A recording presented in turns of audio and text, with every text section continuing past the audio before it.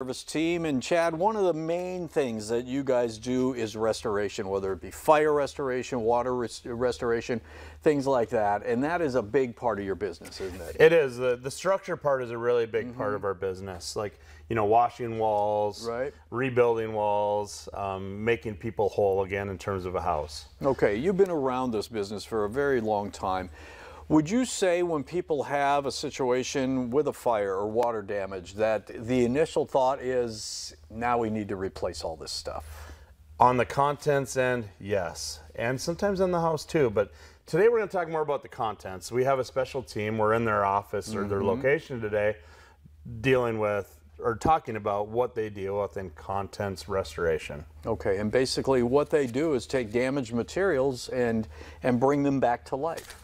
Yes, assess and bring back what makes financial sense. Okay, so what would you say as far as the amount or the percentage of things that can be saved as opposed to being replaced? And this is what we're looking at right here, and I'm just going to step over here for a second. What we're looking at here is boxes and boxes of someone who's got some damaged material that they brought to Aero Service Team to be restored. Yeah, these are like big moving crates that we, you know, like the door's closed on that one. We basically go out and pack up someone's house in these crates. We have hundreds of these. Right. And you know, most houses take anywhere from 4 to 12 of these crates to pack all their stuff in, right? So this one's full of stuff from a project that actually, I don't know if you can see this, it was a furnace malfunction where everything got really sooty. Wow. And that wasn't from a fire, that's just from damage from the diesel in the furnace, right? Yeah, the furnace had a malfunction, and you can totally see that the chimney wasn't working properly and things like that. So we can have a little, but yeah, that's primarily what we focus on over here. When you're talking about contents again, well, there's a lot of things that can be repurchased, but there's things that certainly can't be repurchased. Right, and photo albums are one thing. Yeah, and this is certainly one thing that there's just no amount of money that can replace a photo of, per se, grandma or great grandma or you know, whatever. And you know, Chad drew pretty hard on the cover of that, but all I did was pick it up to look at it, and the soot is quite prevalent there. Would you find, Chad, that people think it's easier just to go and replace? Well, the insurance environment has changed a lot in the last 20, 25 years, probably even more in the last 5 years. And sometimes there's a lot of sentiment that says, just go buy new stuff if you have something like this happen. Well, there's some things that need to be considered on that aspect.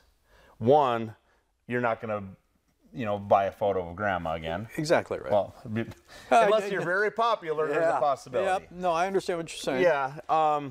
The other things is like, you know, think about like your automobile. You know, if you get in a car accident, you just don't get a new one. You know, you get an estimate. What makes financial sense, and that's what we do at the contents part of our business. Is we do what makes financial sense. You know, generally you can clean stuff for anywhere from 15 to 25% of replacement. Really? So it is more economical if you can, if it's not a total loss, that they can refurbish it rather than replace it. Let me ask you this: how you guys go out there and you'll tell someone, yeah, we can save this stuff, right? We will, and if it's questionable, we'll do some sampling and see how things turn out before we commit to large quantities of things. You know, you can take a few things and see how things will turn out. Does that make sense? Yes, absolutely. Now, you talked about all these crates, and this is just one client's stuff that was damaged. So you will go out there and say, yes, they can be refurbished, this can't, or how do you go? What's your initial response when a situation like this comes up? An initial response to something like this is we go out, we have technology that does like a 360 photo of like every room. Okay. Take a picture of everything in every room before it's touched. So we have documentation of what's there, what's like damaged, what's damaged from the fire, what had a nick before, you know, all of that kind of stuff.